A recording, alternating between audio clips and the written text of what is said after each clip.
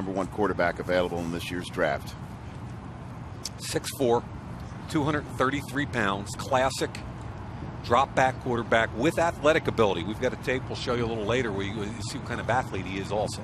There he goes. He runs a 4.8. Why is he your #1 guy above national champion and what everybody, other people believe is #1, a kid from North Carolina?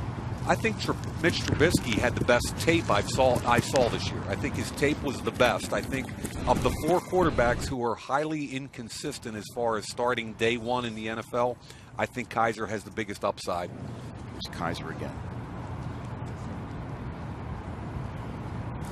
My biggest issue with Kizer's tape is most of it was really good, but in the fourth quarter of several games when they really needed him, I felt like his pocket mechanics deteriorated. I thought his decision-making and accuracy deteriorated, and I thought it was because he was trying to do too much.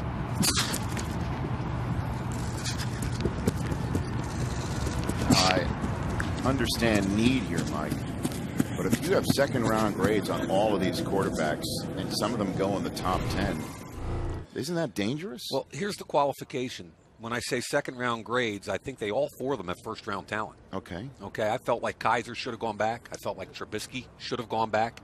They're not ready. And Mariota's the one that picked it up the most quickly.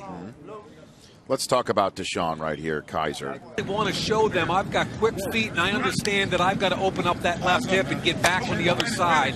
And then I want to show them that mechanically I've been working hard on 3-step and under center. That's exactly right, because like you said, a lot of these guys have not been under center. And you can tell the guys, they're still working through it, but they've definitely put some work in. I mean, DeShone Kizer looked really comfortable underneath.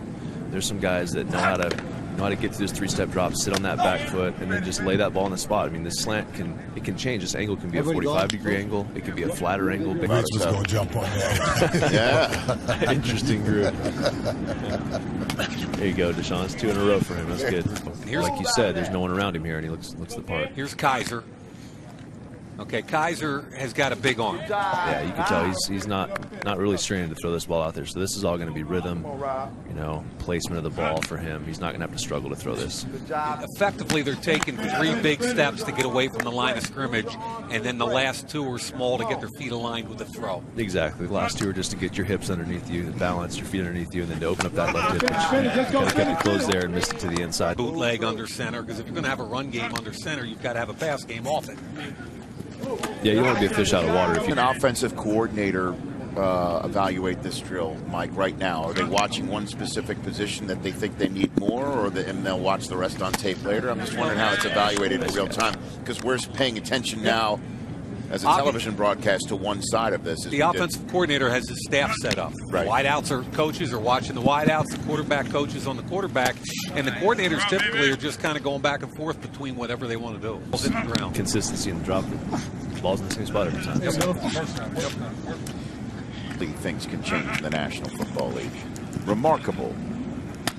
No and doubt. still win 13 games to boot.